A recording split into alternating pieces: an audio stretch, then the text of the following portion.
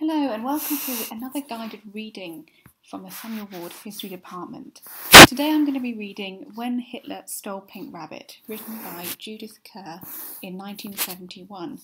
Now this story is actually autobiographical and is based on Kerr's own experience of living in Nazi Germany and the experience of having to flee with her family because she was Jewish. So when you read this, appreciate that, this is actually based on a real life story, and I hope you enjoy it. Chapter 1. Anna was walking home from school with Elspeth, a girl in her class. A lot of snow had fallen in Berlin that winter. It did not melt, so the street cleaners had swept it to the edge of the pavement, and there it had lain for weeks in sad, greying heaps. Now in February, the snow had turned into slush, and there were puddles everywhere. Anna and Elspeth skipped over them in their lace-up boots. They both wore thick coats and woolen caps which kept their ears warm, and Anna had a muffler as well. She was 9, but small for her age, and the ends of the muffler hung down almost to her knees. It also covered her mouth and nose, so the only parts of her that showed were her green eyes and a tuft of dark hair. She had been hurrying because she wanted to buy some crayons at the paper shop, and it was nearly time for lunch. But now she was so out of breath that she was glad when Elspeth stopped to look at a large red poster. "It's another picture of that man," said Elspeth. "My little sister saw one yesterday and thought it was Charlie Chaplin." Anna looked at the staring eyes, the grim expression. She said, "It looks a bit like Charlie Chaplin, except for the moustache." They spelled out the name under the photograph. Adolf Hitler. "He wants everybody to vote for him in the elections, and then he's going to stop the Jews," said Elspeth. "Do you think he's going to stop Rachel Lowenstein?" "Nobody can stop Rachel Lowenstein," said Anna. "She's form captain. Perhaps he'll stop me. I'm Jewish too." "You're not. I am. My father was talking to us about it only last week. He said we were Jews, and no matter what happened, my brother and I must never forget it." "But you don't go to a special church on Saturdays like Rachel Lowenstein." "That's because we're not religious. We don't go to church at all." "I wish my father wasn't religious," said Elspeth. "We have to go every Sunday and I get cramp in my seat." She looked at Anna curiously. "I thought Jews were supposed to have bent noses, but your nose is quite ordinary. Has your brother got a bent nose?" "No," said Anna. "The only person in our house with a bent nose is Bertha the maid, and hers only got like that because she broke it falling off a tram." Elspeth was getting annoyed. "Well then," she said, "if you look the same as everyone else and you don't go to a special church, how do you know you are Jewish? How can you be sure?" There was a pause. "I suppose," said Anna, "I suppose it's because my mother and father are Jews, and I suppose their mothers and fathers were too. I never thought about it much until Papa started talking about it last week." "Well, I think it's silly," said Elspeth. "It's silly about Adolf Hitler and people being Jews and everything." She started to run, and Anna followed her. They did not stop until they reached the paper shop. There was someone talking to the man at the counter, and Anna's heart sank as she recognised Fraulein Lambeck, who lived nearby. Fraulein Lambeck was making a face like a sheep and saying, "Terrible times, terrible times." Each time she said terrible times, she shook her head and her earrings wobbled. The paper shop man said 1931 was bad enough. 1932 was worse. But mark my words, 1933 will be worst of all. Then he saw Anna and Elspeth and said, "What can I do for you, my dears?"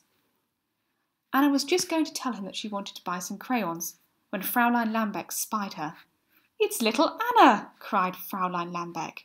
"How are you, little Anna? And how is your dear father? Such a wonderful man. I read every word he writes. I've got all his books and I always listen to him on the radio. But he hasn't written anything in the paper this week. I do hope he's quite well. Perhaps he's lecturing somewhere. Oh, we do need him in these terrible, terrible times." Anna waited until Fraulein Lambeck had finished. Then she said, "He's got flu." This provoked another outburst. You would have thought Fraulein Lambeck's nearest and dearest were lying at death's door. She shook her head until the earrings rattled. She suggested remedies. She recommended doctors. She would not stop talking until Anna had promised to give her father Fraulein Lambeck's best wishes for a speedy recovery. And then she turned back in the doorway and said, "Don't say best wishes from Fraulein Lambeck, little Anna. Just say from an admirer," before she finally swept out. Anna bought her crayons quickly. Then she and Elspeth stood together in the cold wind outside the paper shop. This was where their ways normally parted. But Elspeth lingered. There was something she had wanted to ask Anna for a long time, and it seemed a good moment. "Anna," said Elspeth, "is it nice having a famous father?" "Not when you meet someone like Fraulein Lambeck," said Anna, absent-mindedly setting off for home, while Elspeth equally absent-mindedly followed her. "No, but apart from Fraulein Lambeck, I think it's quite nice. For one thing, Papa works at home, so we see quite a lot of him, and sometimes we get free theatre tickets. And once we were interviewed by a newspaper, and they asked us what books we liked, and my brother said Zane Grey, and the next day someone sent him a whole set as a present." "I wish my father was famous," said Elspeth. "But I don't think he ever will be, because he works in the post office, and that's not the sort of thing people get famous for." "If your father doesn't become famous, perhaps you will. One snag about having a famous father is that you will almost never become famous yourself." "Why not?" "I don't know, but you hardly ever hear of two famous people in the same family. It makes me rather sad sometimes." Anna sighed. By the time they were standing outside Anna's white-painted gate, Elspeth was feverishly trying to think of something she might become famous for, when Heimpy, who had seen them from the window, opened the front door. "Goodness!" cried Elspeth. "I'll be late for lunch." And then she rushed off up the street. "You and that Elspeth," grumbled Heimpy, as Anna went inside. "You talked the monkeys off the trees." Heimpy's real name was Fraulein Hempel, and she had looked after Anna and her brother Max since they were babies. Now they were older, she did the housekeeping while they were at school, but she liked to fuss over them when they came back. "Let's have all of this off you," she said, unwinding the muffler. "You look like a parcel with the string undone." As Heimpy peeled off the clothes off her Anna could hear the piano being played in the drawing room. So Mamma was home. "Are you sure your feet aren't wet?" said Heimpy. "Then go quickly and wash your hands. Lunch is nearly ready." Anna climbed up the thickly carpeted stairs. The sun was shining through the window, and outside in the garden she could see a few last patches of snow. The smell of chicken drifted up from the kitchen. It was nice coming home from school. As she opened the bathroom door, there was a scuffle inside, and she found herself staring straight at her brother Max, his face scarlet under his fair hair, his hands hiding something behind his back. "What's the matter?" she asked, even before she caught sight of his friend Gunther, who seemed equally embarrassed. "Oh, it's you," said Max, and Gunther laughed. "We thought it was a grown-up." "What have you got?" asked Anna. "It's a badge. There was a big fight at school today, Nazis against Sozis." "What are Nazis and Sozis?" "I'd have thought even you would know at your age," said Max, who was just 12. "The Nazis are the people who are going to vote for Hitler in the elections. We Sozis are people who are going to vote against." "But none of you are allowed to vote," said Anna. "You're too young." "Our fathers then," said Max crossly. "It's the same thing." "Anyway, we beat them," said Gunther. "You should have seen those Nazis run. Max and I caught one of them and got his badge off him, but I don't know what my mum is going to say about my trousers." He looked dolefully down at a large tear in the worn cloth. Gunther's father was out of work, and there was no money at home for new clothes. "Don't worry, Heimpy will fix it," said Anna. "Can I see the badge?" It was a small piece of red enamel with a black hooked cross on it. "It's called a swastika," said Gunther. "All the Nazis have them." "What are you going to do with it?" Max and Gunther looked at each other. "Do you want it?" asked Max. Gunther shook his head. "I'm not supposed to have anything to do with the Nazis. My mum's afraid I might get my head cut open." "They don't fight fair," agreed Max. "They use sticks and stones and everything." He turned the badge over with increasing dislike. "Well, I certainly don't want it." "Put it down the whatnot," said Gunther. So they did. The first time they pulled the chain, it would not flush away. But the second time, just as the gong went for lunch, it disappeared very satisfactorily. They could still hear the piano as they went downstairs, but it stopped while Heimpy was filling their plates, and a moment later the door burst open, and Mamma came in. "Hello, children! Hello, Gunther!" she cried. "How was school?"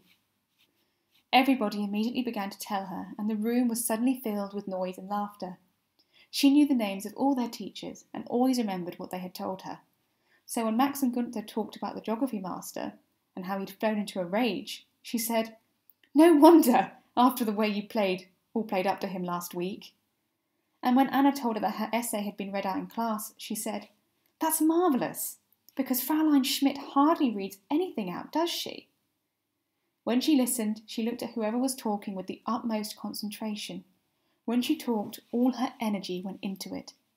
She seemed to do everything twice as hard as other people. Even her eyes were a brighter blue than any Anna had ever seen. They were just starting on the pudding, which was apple strudel, when Bertha the maid came in to tell Mamma that there had been someone on the telephone, and should she disturb Papa. "What a time to ring up!" cried Mamma, and pushed her chair back so hard that Heimpy had to put out her hand to stop it falling over. "Don't any of you dare eat my apple strudel." And she rushed out. It seemed very quiet after she was gone, though Anna could hear her footsteps hurrying to the telephone, and a little later, hurrying even faster up the stairs to Papa's room. In the silence she asked, "How is Papa?" "Feeling better," said Heimpy. "His temperature is going down a bit." Anna ate her pudding contentedly. Max and Gunther got through 3 helpings, but Mamma still had not come back. It was odd, because she was particularly fond of apple strudel. Bertha came to clear away, and Heimpy took the boys off to see to Gunther's trousers. "No use mending these," she said. "They'd split again as soon as you breathed. But I've got a nice outgrown pair of Max's that will do you nicely." Anna was left in the dining room, wondering what to do. For a while she helped Bertha. They put the used plates through the hatch into the pantry. They brushed the crumbs off the table with a little brush and pan. Then while they were folding the tablecloth, she remembered Fraulein Lambeck and her message. She waited until Bertha had the tablecloth safely in her hands and ran up to Papa's room. She could hear Papa and Mamma talking inside. "Papa," said Anna as she opened the door, "I met Fraulein Lambeck." "Not now, not now," cried Mamma. "We're talking." She was sitting on the edge of Papa's bed. Papa was propped up against the pillows, looking rather pale. They were both frowning. "But Papa, she asked me to tell you—" Mamma got quite angry. "For goodness sake, Anna," she shouted, "we don't want to hear about it now. Go away." "Come back a little later," said Papa more gently. Anna shut the door. So much for that. It wasn't as though she ever wanted to deliver Fraulein's silly message in the first place. But she felt put out. There was no one in the nursery. She could hear shouts outside, so Max and Gunther were probably playing in the garden, but she did not feel like joining them. Her satchel was hanging on the back of a chair. She unpacked her new crayons and took them all out of their box. There was a good pink and quite a good orange, but the blues were best. There were 3 different shades, all beautifully bright, and a purple as well.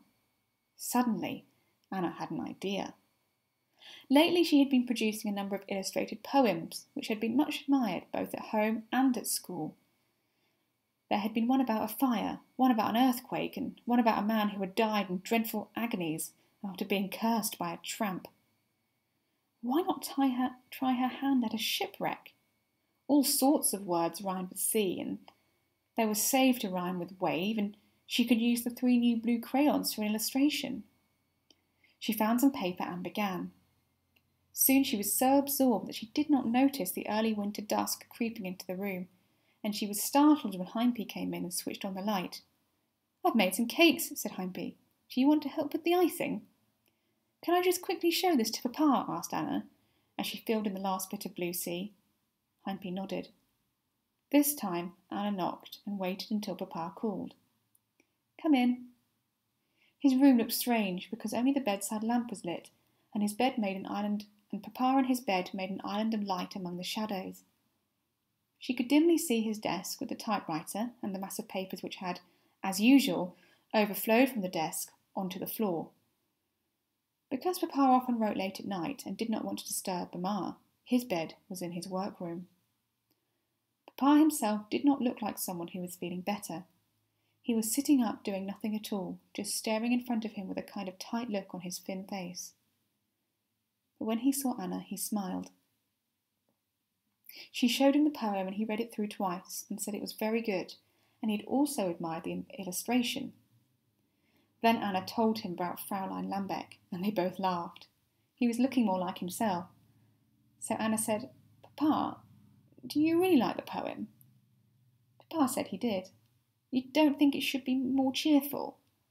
"Well," said Papa, "a shipwreck is not really a thing you can be very cheerful about. My teacher, Fraulein Schmidt, thinks I should write about more cheerful subjects like the spring and the flowers." "And do you want to write about the spring and the flowers?"